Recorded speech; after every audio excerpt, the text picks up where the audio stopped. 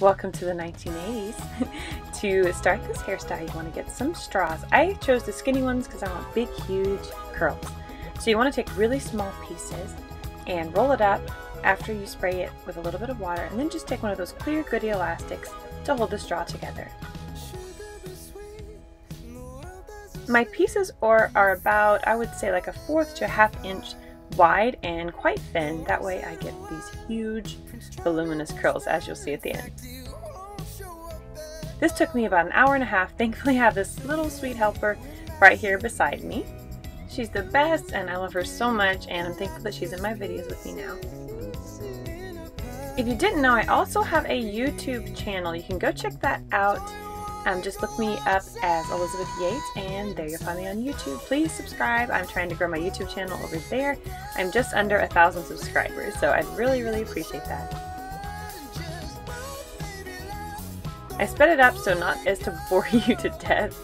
It did take me a very long time. I think I said like 1.5 hours it was. Thankfully Cindy was there to help me. And I'm all done. Just go to bed, and then the next morning I woke up and I did my makeup first. I'm using this really, really, really good concealer by e.l.f. It was so cheap and it's so good. I use it almost every day just around my eyes. Then you want to take these 2 blue eyeshadows. You can do a dark and a lighter blue together, kind of a cool tone blue. And you want to just put it into the crease and then onto your eyelid. Back in the 1980s, they were big on blue eyeshadow going all the way up to their brows, so I decided to just go ahead and do the whole look. I did the lighter blue eyeshadow right beside my brow, and then I did my brows with the brown eyeshadow. They always contoured with pink, so I did contouring with pink, and then up onto my cheekbones, and then a bright pink lipstick. Now I'm going to take all of my curlers out.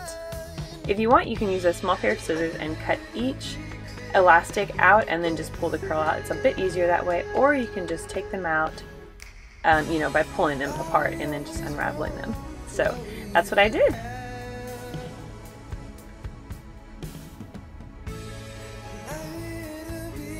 It took me, I would say, 30 minutes to get these out, but it was worth it. These curls stayed for about 3 to 4 days.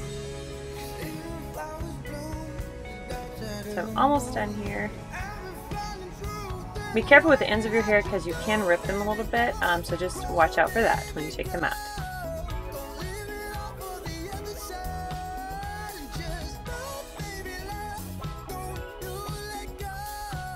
I'm done. Oh my gosh.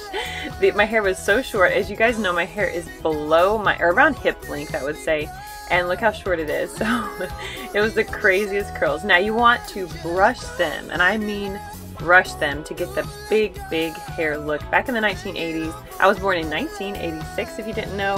I wasn't a teenager around that time, but they wore big hoop earrings and then the biggest hair on the planet. So just brush those curls out, girl, and then you can go outside and you will literally look like you walked out of the 1980s. Thank you guys so much for watching. Thank you for subscribing and enjoying my content. I love making it for you.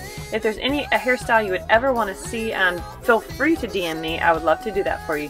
Thank you so much for watching. I will see you guys tomorrow for another tutorial. Thank you so much. Bye.